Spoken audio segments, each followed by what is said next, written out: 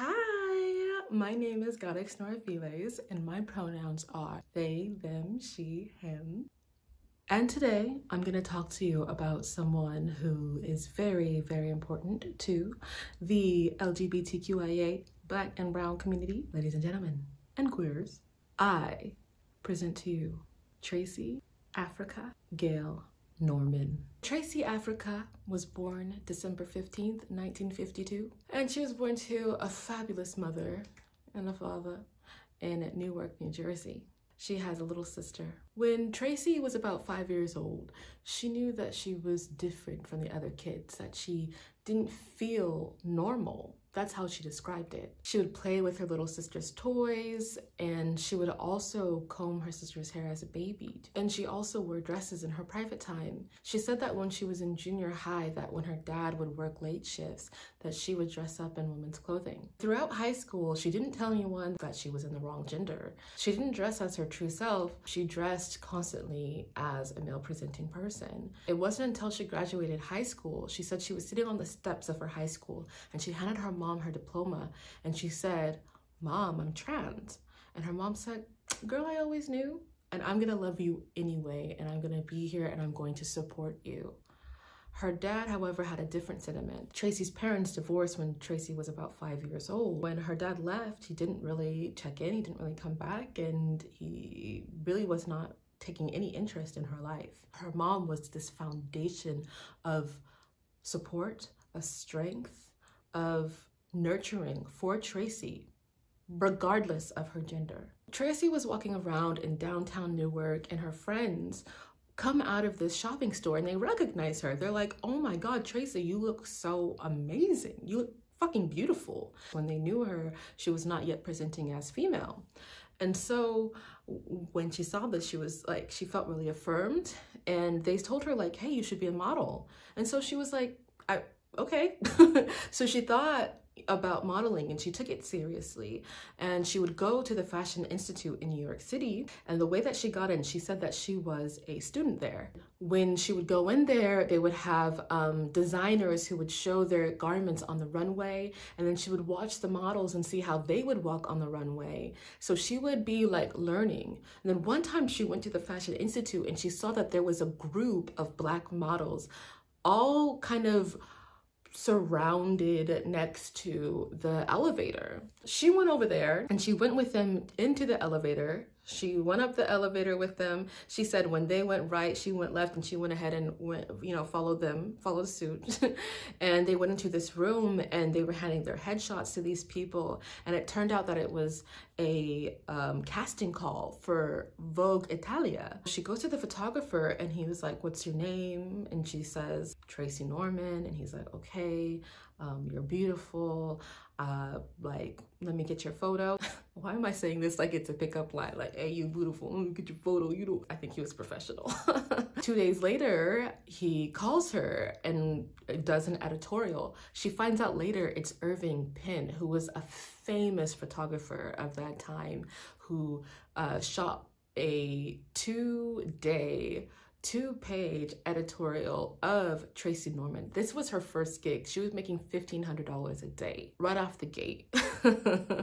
And so she became a steady working model from then. At the time, she was signed with Zoli Agency, which was one of the leading modeling agencies of that time. And she modeled throughout the 1970s. She worked steadily. She was working for Ultra Sheen, Avon, Essence magazine as well. Finally, she became the face of Clairol. She became the face of Clairol Box 512 Dark Auburn. It's 1980 and she's hired for the second time for Essence magazine. It's for a holiday issue. So she's on set and she says that when a director asks her to conjure a certain character when she's on set, she gets a certain tunnel vision, okay? Like, she's very focused, she's very in character, and she notices that from her left, there's some negative energy coming in, and she loses her focus. And the photographer notices, and he's like, "Okay, go ahead and take a break, have a seat."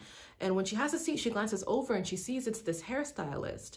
Now, the hairstylist was talking with Tracey earlier that day when he was doing her hair, And he was asking her all of these leading questions. And she was like, why is he asking me all these questions? Did she know this person and that person? It was strange because she actually did know these people, but she was like, I'm gonna act like I don't know these people because I don't know what this guy is trying to do. So she sees that he's over there talking to the client. He outs her as trans to the client. This was extremely disheartening for Tracey because she was on a set for Black bodies, to empower Black bodies. The hairdresser was a Black gay man.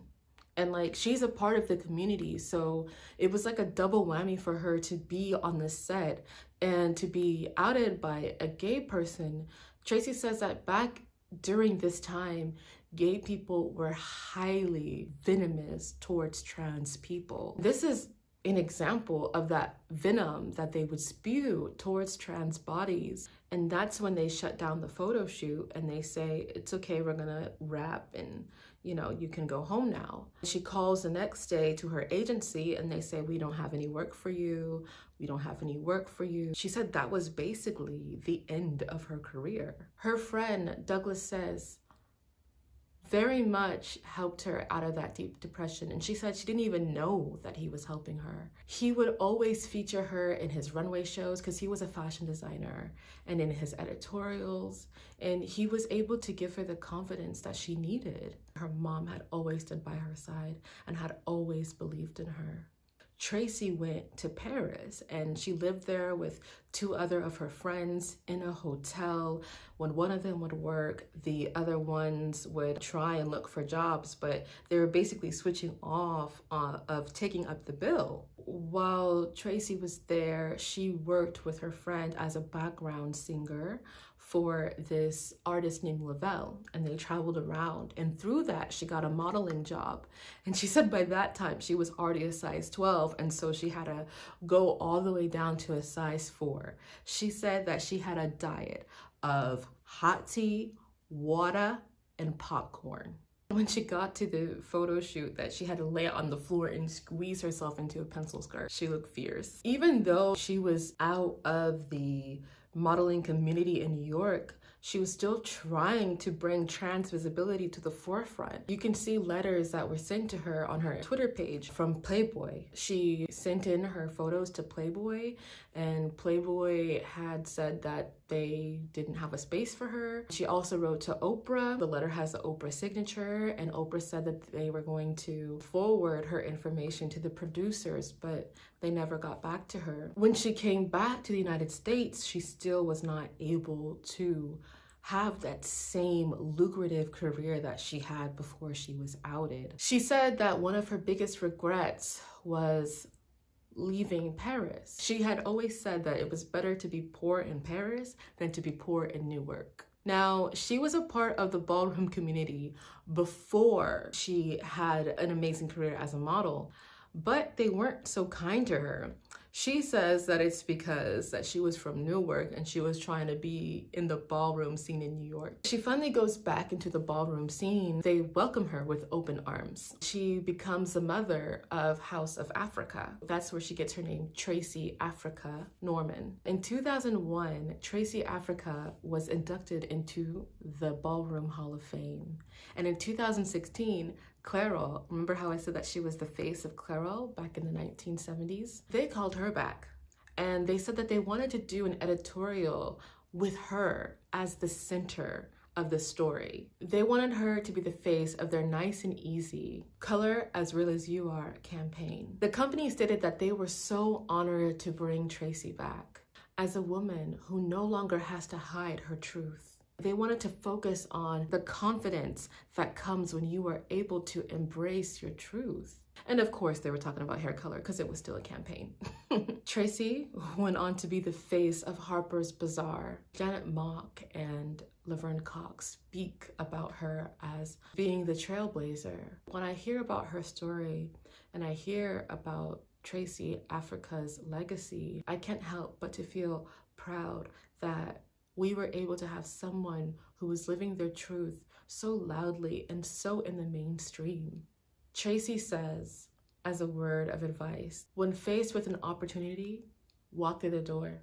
Don't let it pass you by. Thank you for watching Black History in Drag. Please do not forget to like, share, follow, and even save. Do you know that they have a save function? I just found that out like 2 weeks ago. It helps to get the knowledge out there because this is some tea that you need to drink for breakfast, lunch, and dinner. Thank you so much for watching and have a great Sunday.